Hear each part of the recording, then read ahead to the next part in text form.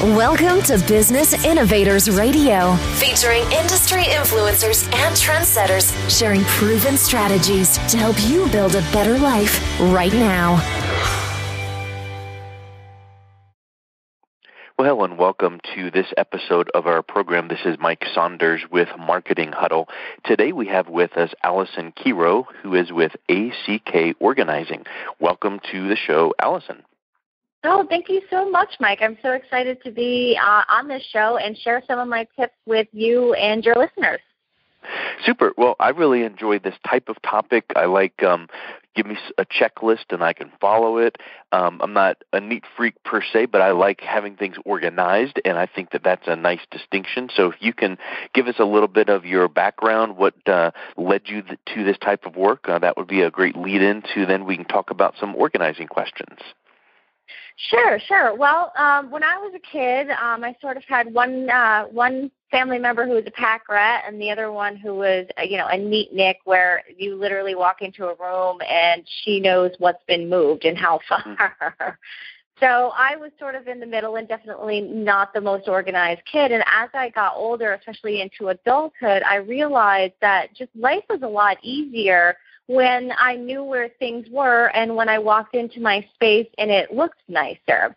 And so about 12 years ago, I decided that I wanted to go out on my own and start my own business. And about that same time, somebody approached me about organizing, and, they said that they thought I'd be good at it. And the more I did it, the more I really enjoyed it, and eventually let go of the other part of the business and just really started focusing probably 3 or 4 years ago on just organizing. And then I got sick about 2 years ago, and it was in the middle of that when I was I was organizing my own space, and I was just really doing a purge, and I decided for the first time that it didn't matter if I had the space or not. I was really just going to choose to only keep things I liked and that made me happy in my home. And that meant clothing, all the way up to photographs that I had for years and years and years. I went through literally anything and everything that I owned and made a decision on it and really just kept the things that I liked.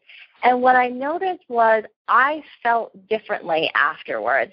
I started feeling better because all of the clothes that I had to choose from looked great and felt great on me because they were just the things I liked, not the things I was keeping because, so-and-so gave it to me, or I spent a lot of money on it, or maybe I'll wear it again. It was just stuff I really liked now.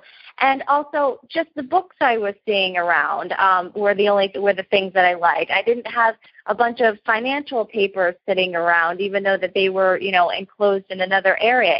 There was a big difference in the energy, and I also felt differently, and I felt more empowered. And I realized that you could use this same method for really purging anything and everything out of your life and setting up a system of decision-making so that life started showing up in a better way, and you were clearing out not only the physical clutter, but you could use this to clear out the emotional and the spiritual clutter. And so I've really started using it to make any and every decision in my life, and since then I've just seen things open up. I feel better. I have more energy. I have more space. I don't second-guess myself, and it's really just been life transformative, not just for me, but for some of the clients that I've been working with as well, where we're just seeing new and better things showing up because we've realized that the stuff that isn't working for us, that we don't like, that we don't need, and that we don't use, doesn't work for us and is holding us back from achieving our true potential. Well, that is really amazing, and there's a couple things that I thought of while you were saying that. One of which is, what do you feel is the contrast between removing the clutter and getting clarity, like you mentioned, but then also knowing that I got rid of stuff that might have value, sentimental value, or even just what if I need it in the future? And I don't want to go to the hoarding angle of it, but just where do you draw that line? Because you do know that you get that clarity, but then what if that is counterbalanced by the fact that you might have that remorse feeling for a little bit?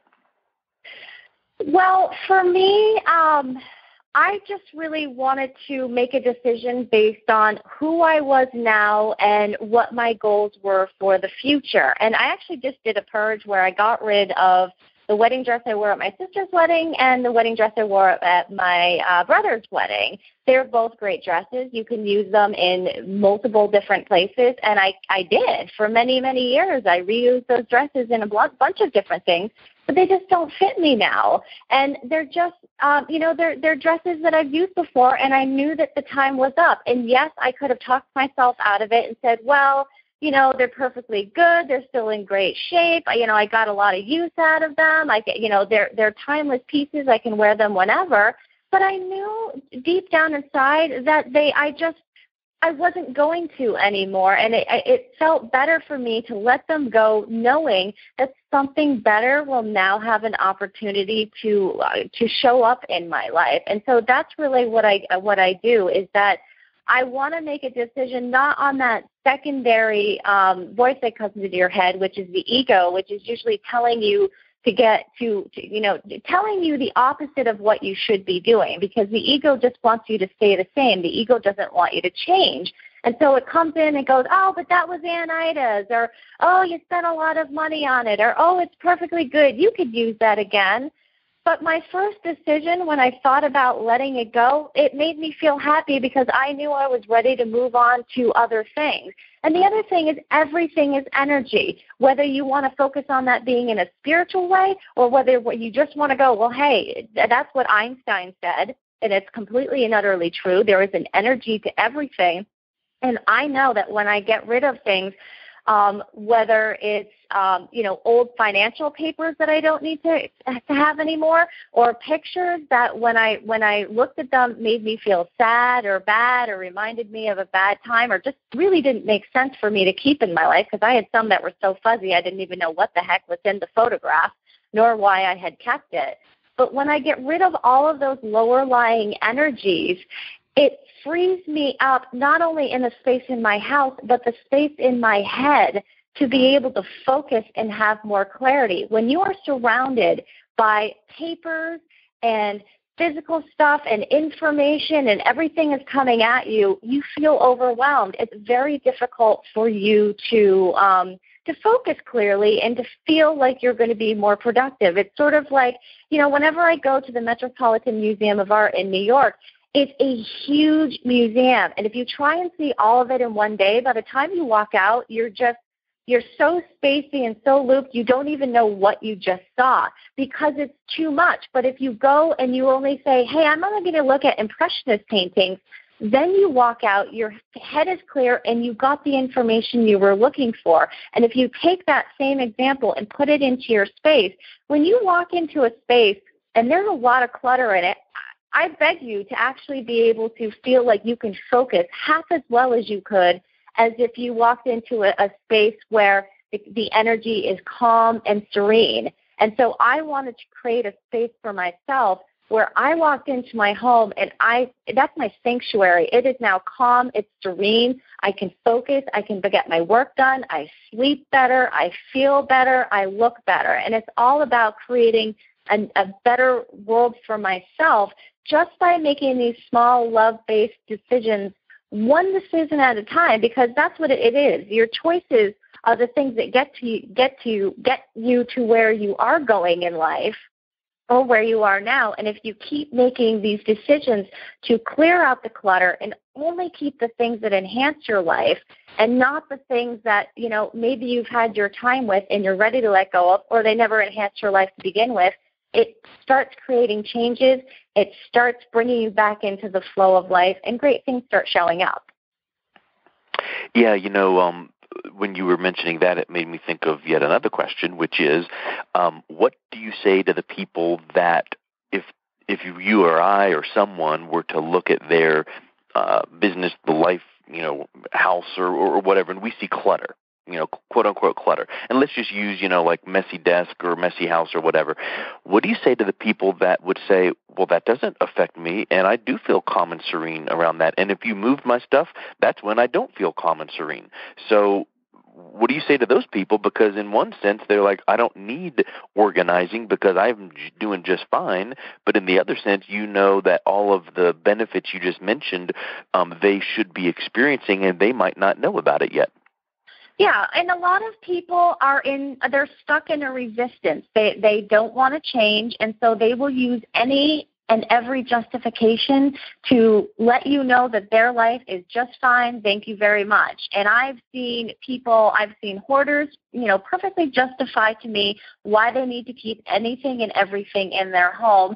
I've seen people walk away from me as I walked in to, help them, and these were business owners who really were trying to better themselves, but they are so stuck in resistance, they will come up with any excuse to justify their life as it is. And hey, if you think that you're happy and you don't want to change, then you're not the client for me, because you're not going to change, and it's going to be an uphill battle the whole way, and all you're going to try and do is prove the wrongness of me and that you don't need to change.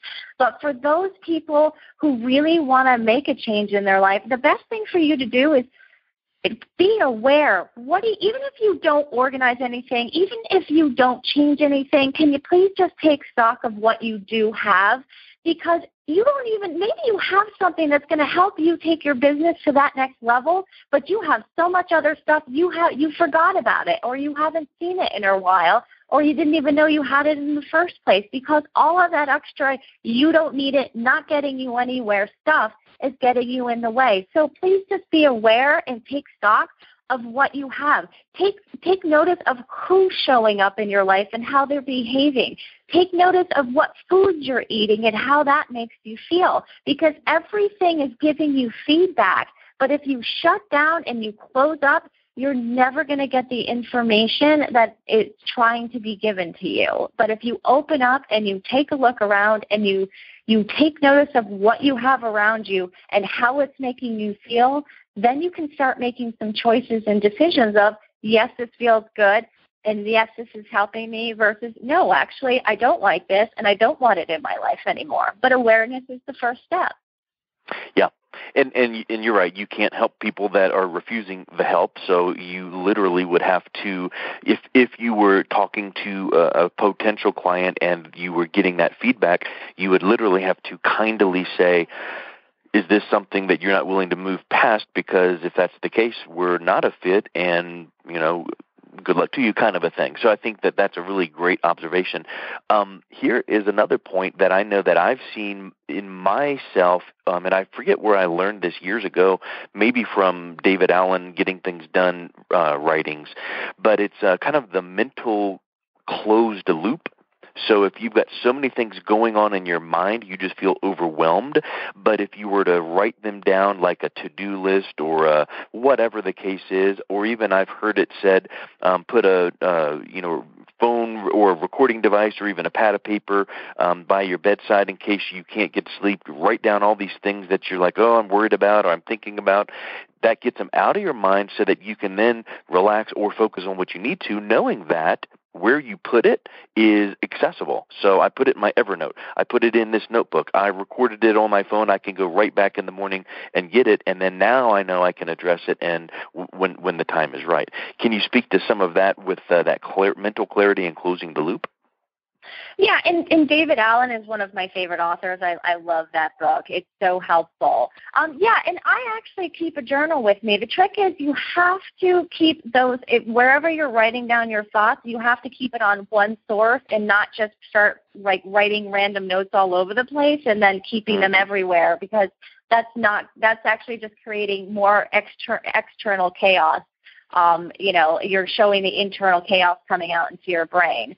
So, when I start feeling overwhelmed because I feel like I have too much to do, what I like to do is I look at the big picture and then I start breaking them down into small, manageable steps, because that's what helps you feel empowered. If you look at the big picture, you go, oh, my God, I've got so much to do. I don't even know where to start. You just literally start feeling like inside your head you're spinning because it's so overwhelming. But even if you just take one aspect, maybe you're planning a big party or a wedding and you're like, oh, my God, I don't even know the first step to do. You take one thing, go, okay, well, here are the main things I have to do, hire the band, hire the florist, hire this, hire that, and then you take one of those and you go, okay, well, I want to deal with the band. Okay, what kind of band do I want? And then you kind of go down that and keep breaking it down until it becomes a manageable task. Because the more that you keep all of those balls in the air and you're not thinking them into manageable steps, the harder it is for you to be able to do anything.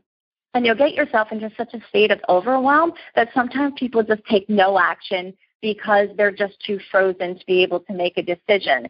So when you break it down and start making small, manageable steps and doing it one decision at a time, it helps you to focus, and it helps make it seem a lot more manageable and doable. And then you can see how long it's going to take you and what you need to get done, and how you can maybe delegate a lot of those tasks so that somebody else can help you with that. Because the more you try and take on yourself, the harder it is. But if you can hire someone, especially at a lower rate than what your hourly time is, it's going to be easier. You're going to be able to focus up. So please don't think you have to do everything on your own. One of my favorite organizing tips is delegate and ask for help. The more support you have, the better your life is. Do you honestly think that Richard Branson doesn't have a boatload of people helping him make his life easier? He wouldn't get anything done if he tried to do all those things himself.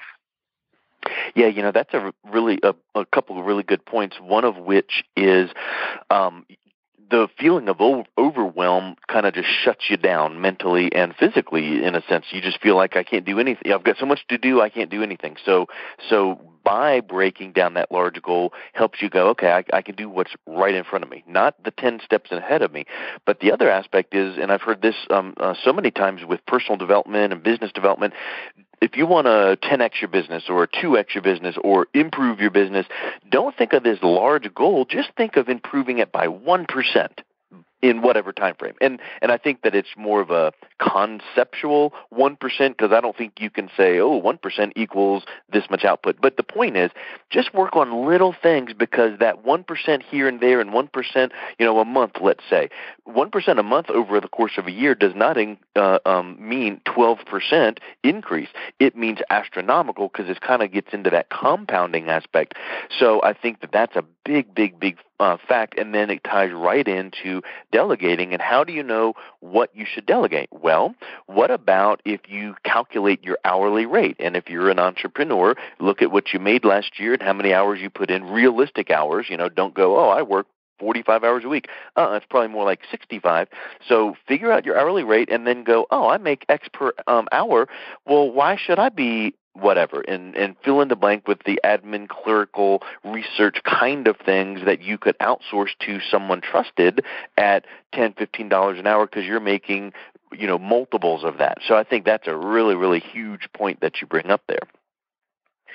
Yeah, and the more help that you can get, the easier it is. And it is about taking manageable steps. And it's sort of like, if you think of yourself, if you're a business owner, think of yourself as a toddler who's beginning to learn to walk. You don't stand up and start running a marathon the next day. It's about getting up, taking a few small steps, and maybe you fall down. Then you pick yourself back up, you take a few more steps. And the more that you do it, the further you go and the better you get. And if you hold that expectation in your head versus thinking, I need to be an overnight success, because there is no such thing as an overnight success. What you're not hearing is the backstory and the countless hours that were not told into getting themselves into that position so that that success could happen. So it really is about, think of yourself as a toddler. You're going to get up, you're going to take some steps, you're going to fall down. You're going to get up, you're going to take some more steps, you're going to fall down. But you're going to get there, and you're going to get there faster if you have that expectation and that, that realistic expectation in your head of, nobody does it perfectly, nobody can. We're all just here to do the best we can.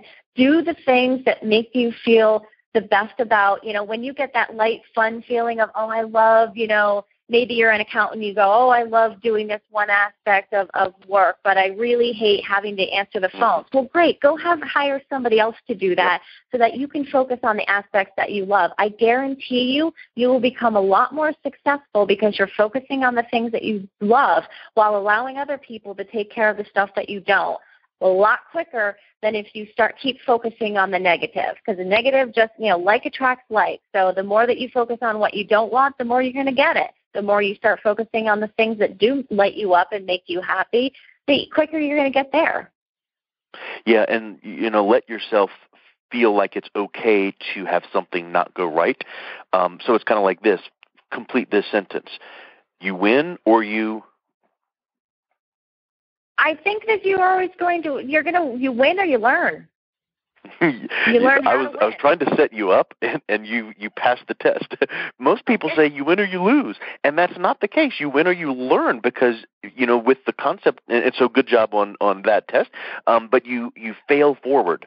And if you can learn from those little things and, kind of like learn from the battles, but don't lose the war, well, learn from these little missteps and fix and tweak and adjust, because then the battle becomes so much easier. And even if it's things like, could I be doing this just a touch more efficiently? Like, here's just a simple example, and I'm sure we could give 10,000, these tactical little things. But so many people use Outlook for their emails, and so many times you or entrepreneurs would send the same kinds of messages over and over again, like someone inquires about whatever the case is, your product or your service or just a general inquiry. And so you find yourself typing, yes, we have, in whatever your 2-paragraph response is. Well, if you were to go to your sent emails and find some repetition and some things that you're like, I kind of say a variation of this all the time. Copy that and create a quick part so that you then would be able to send that next email and go insert quick part, and you label it as, general response, for whatever service, and you go insert, and then bam, there it is with images, with links, with text, and then you glance over it and tweak here and there, but it takes 1/10 of the time it would for you mentally to retype and think about what you need to say. Can you think of another tip or two as we wind down here that would be really helpful for people in their efficiency / organizing in their business? Well, I think everything can be systematized. So if you're looking at something and you're going, I feel like I'm taking too many steps to accomplish this task, you have to think to yourself, how can I systematize this to make this easier so that I'm not reinventing the wheel every single solitary time? Because the more that you systematize your business, the more you can focus on getting new business, on taking it to that next level. It just frees you up, and it makes life so much easier. And you can do that for your business. You can do that for your home. When you walk in and, the first thing you do is you take off your shoes, you put down your bag, and you put down your keys. If you have specific spots for all 3 of those items, you are never going to waste time again looking for your bag, your keys, or your shoes when you need to shoot out of the house. You save a ton of time and a ton of energy just by setting up a really simple system for that. So the more that you systematize everything in your life, so that then you have time to create a better business. Then you have time for fun. People think that if you systematize, it takes all the creativity and fun out of it. I don't think so, because I love being creative and I love having fun. But the more I systematize everything that I possibly can, means I have more time for creativity, I have more room in my head to be creative, and I have more time for fun.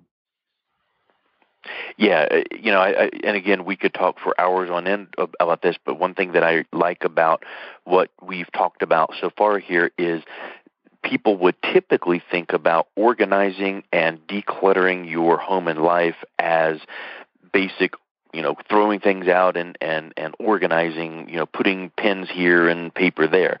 But we're talking about more of a life purpose, holistic, mental, everything approach and how that affects us. And I think that that's a really, really powerful way to look at it, because if you can look at the 30,000-foot view of what these things do, then you can go, oh, well, now I see why I should organize here, systematize there. So thank you for these insights. I really enjoyed the conversation. What's the best way that people can learn more about you and what you offer? They can visit my website. That's www.ackorganizing.com. And on there, you can go to my Transform page, and you'll be able to either sign up to have a one-on-one session with me. I use Skype and phone, so I can I can help anyone throughout the country.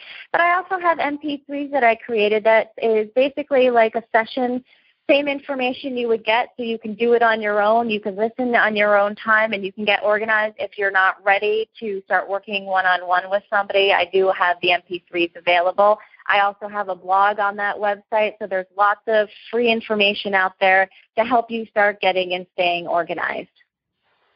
Super. Well, thank you so much for your time, and it was great to get to know you.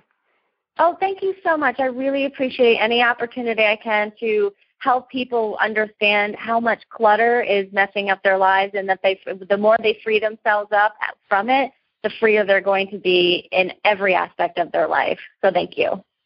Super. Thanks for listening to Business Innovators Radio. To hear all episodes featuring leading industry influencers and trendsetters, visit us online at businessinnovatorsradio.com today.